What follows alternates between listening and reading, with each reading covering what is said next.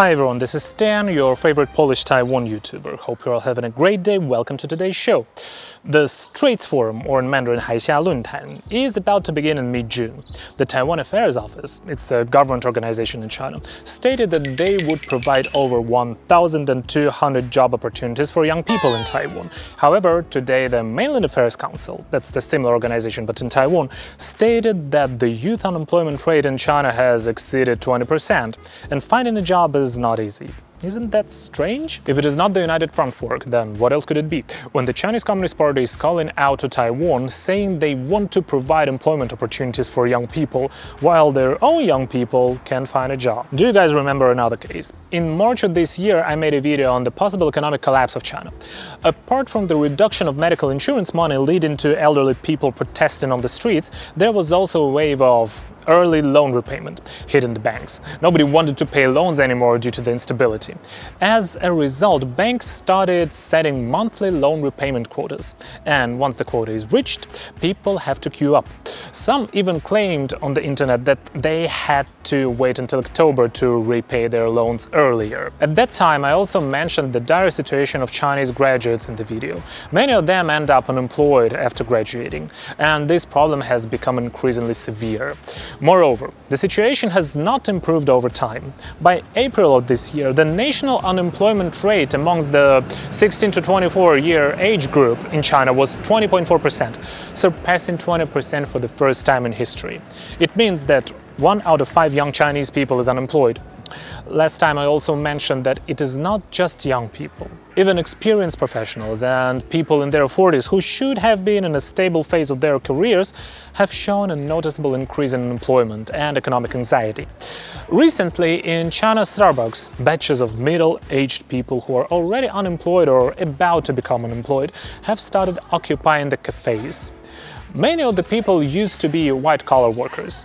They hide in Starbucks, either waiting for job interview opportunities or hoping to avoid the pressure coming from their families. They used to have office jobs, and now they have to spend their days in Starbucks. These people who spend their times in Starbucks around China are different from the blue-collar workers I've talked about last time. And by the way, now factories in China only hire people who were born after 1990. And now the white-collar workers are facing the risks of being laid off. This also leads to growth in mid-aged unemployment anxiety in China. According to the Radio Free Asia's report, China had anticipated an economic rebound with the reopening of factories after they lifted the lockdowns. However, they overlooked one crucial factor, which is the highly tense US-China relations due to Xi Jinping's aggressive wolf warrior diplomacy.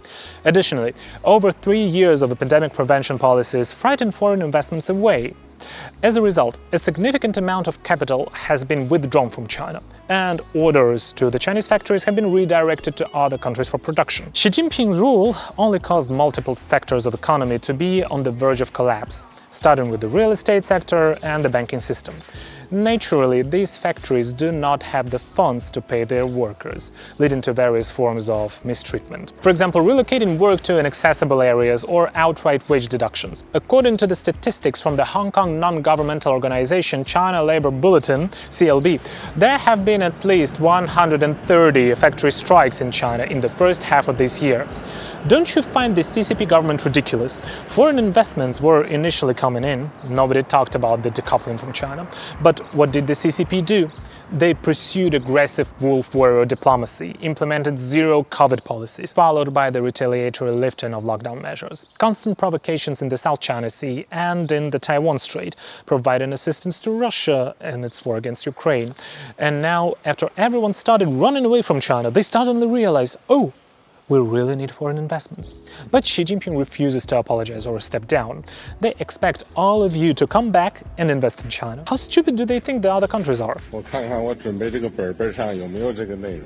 If you have been following my YouTube channel, you probably remember that in early May we talked about CCP begging Australia to sell them coal. The CCP's wolf warrior diplomacy has started showing the consequences in economy, energy, military development and food security.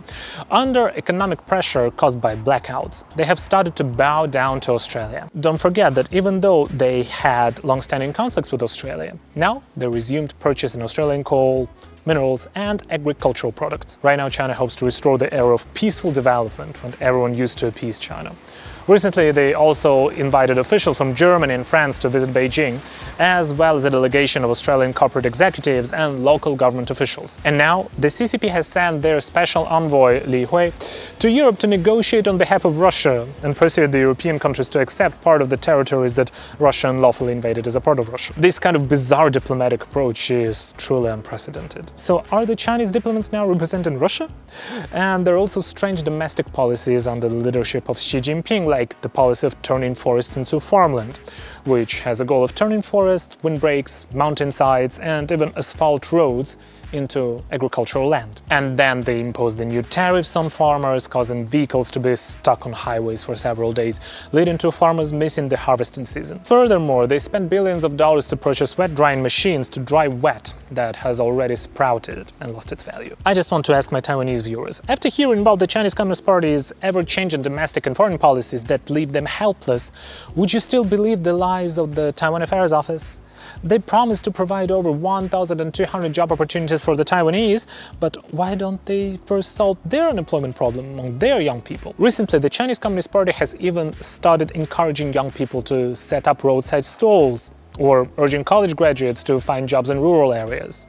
When you compare both sides, don't you realize that the statements from the Taiwan Affairs Office of the CCP are nothing more than a scam?